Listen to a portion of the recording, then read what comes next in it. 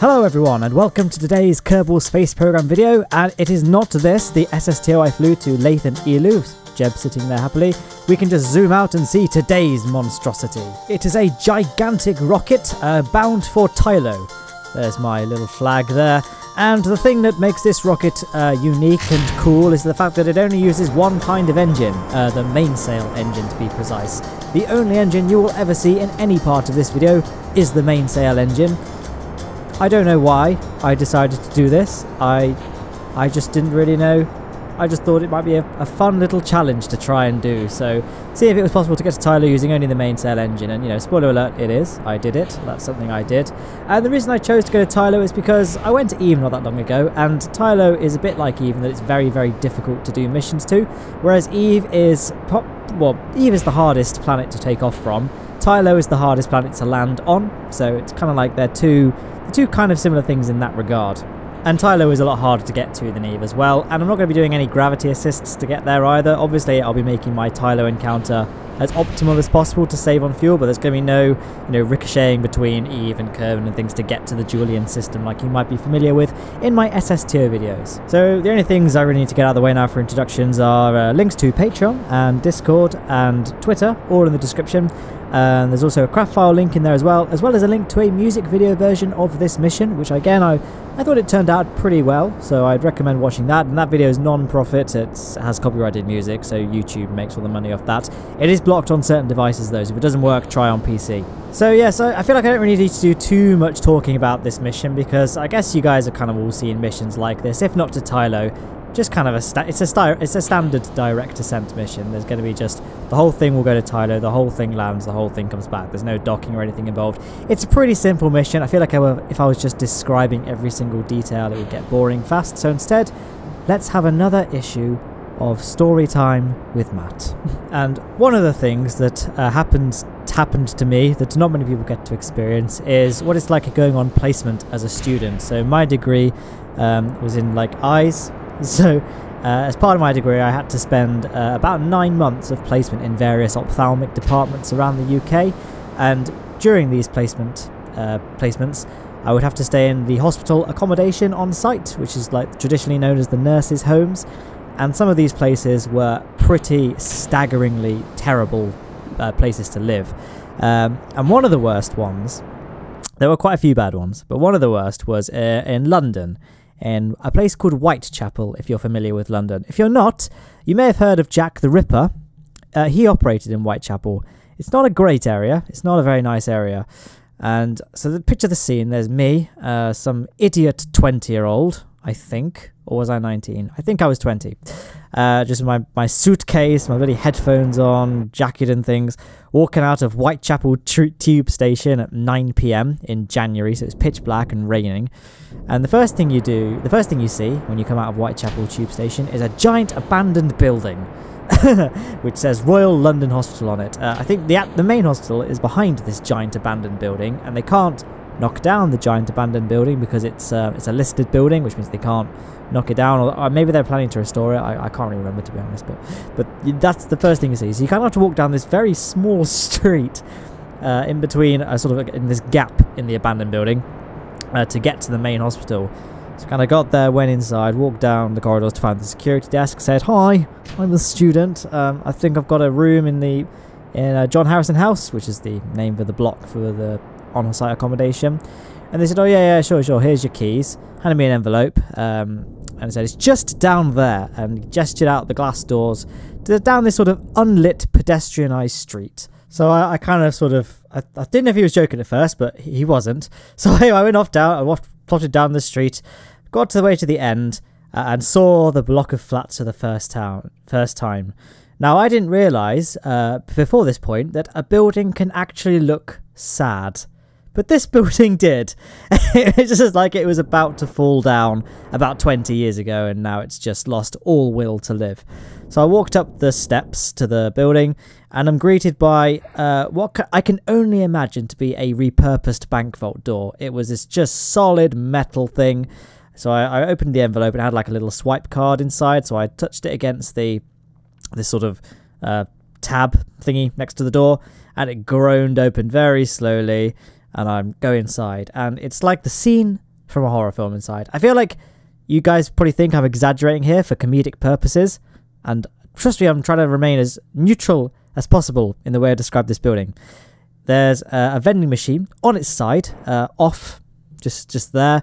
There's like a bulb flickering in the ceiling, and 2 sort of lifts, or elevators for my American friends. So I go up to the lifts, and they look weird. It's a very narrow doorway. It's kind of like, you know, like a standard door in someone's house.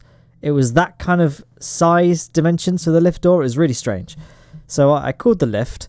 I looked at the envelope that had my room key in it, and it said 616, which, you know, some people believe that to be the devil's number, so good start. And, well, at this point, the lift arrived. It kind of went ping, and the door kind of went and sort of stopped halfway open, so I kind of had to very awkwardly help the lift open to get inside. Sort of shuffled inside with me and my suitcase. That was the lift full. So I pressed floor 6 on the button. Whole thing kind of closes very, very reluctantly, and the whole thing rumbles into life like the blooming space shuttle on re-entry. It's like chugs up very slowly. It's like it's got a diesel engine just lifting it up. So I get to floor 6. Kind of grinds to a halt and just stops. I'm like, okay. Doesn't look like the lift doors are going to be opening. I don't imagine that anyone's going to rescue me. So I'm probably going to die here. So I started just, you know, thinking about my life before deciding, actually, let's just try floor 7. So I floor 7, press the button, the whole thing rumbles into life, chugs its way up to floor 7. I hear floor 7. Lift doors, you know, try and open. Turns out this lift opens on all the floors except floor 6. So I had to go up to floor 7, use the concrete fire escape stairs to go down to floor 6, then back into the main building bit, and found my room. So I go to my room, and the first thing I see is, oh, there's no duvet. Well, I say there was a duvet on the bed, but I'd say it was more like just tissue paper, is how I would describe this sheet that was on the bed. Certainly didn't provide much protection against the cold air of January. Didn't help that the window was open. When I went in, the curtains were just billowing, because obviously I was 6 floors up in London on a cold January night. The curtains were blowing around. So I thought, well, the first thing I can do is close that window.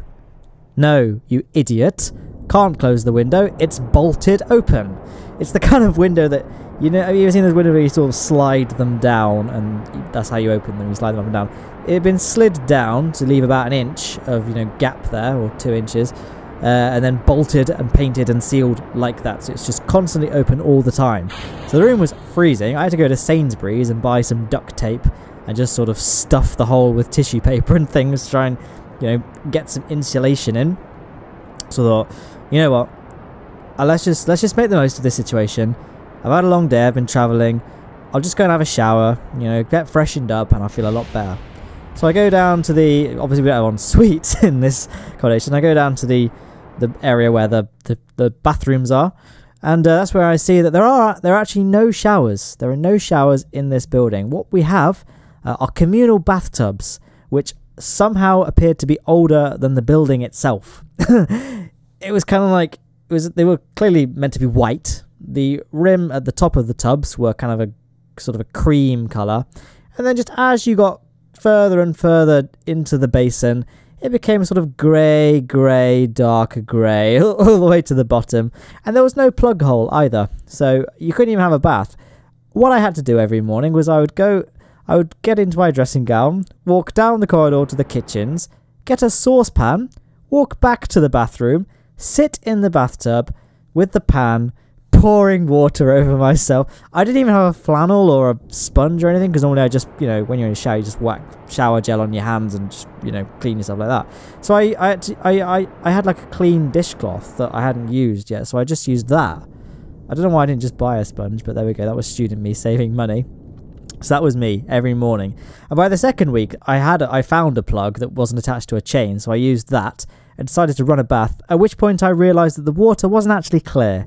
I'd liken it to the colour of lemsip, so that was a fun revelation to have, that apparently I'd been cleaning in coloured water, which is always a nice thing to discover.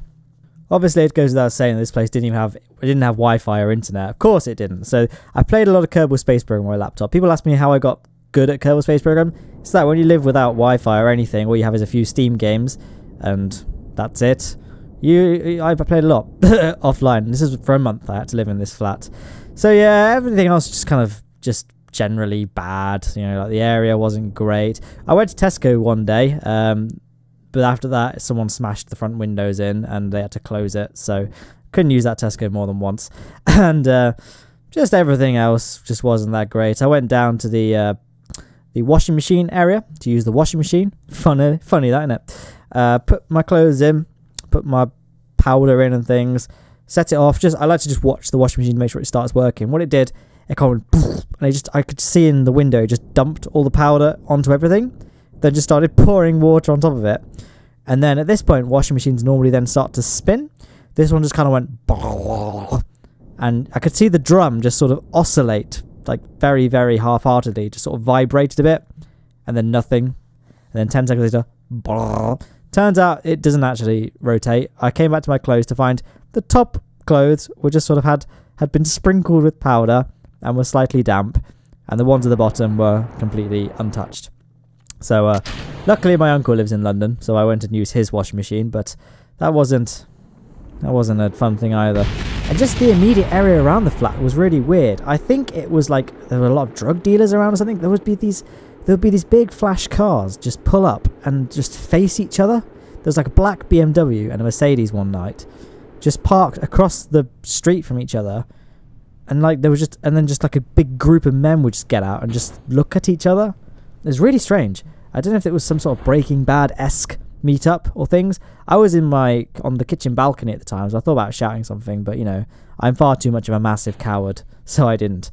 But yeah, I mean, they could have got to me anyway because the balconies all had nets around them. I'm assuming to stop you from killing yourself living in this place, but well, that was the flat, and that was a story, and that was this mission, all splashed down nicely. So, I hope you enjoyed my rambling, and I hope you enjoyed the footage you saw on screen. There are some more videos now. Top left will take you to the music video, which again, I liked the way that came out. Top right will take you to a mission to Eve, which, like I said earlier, is the other side of the coin with Tylo. It's the hardest place to take off from. And bottom right was chosen by YouTube's algorithm just for you. So other than that, Twitter, Patreon, Discord links, all in the description. And have a good day.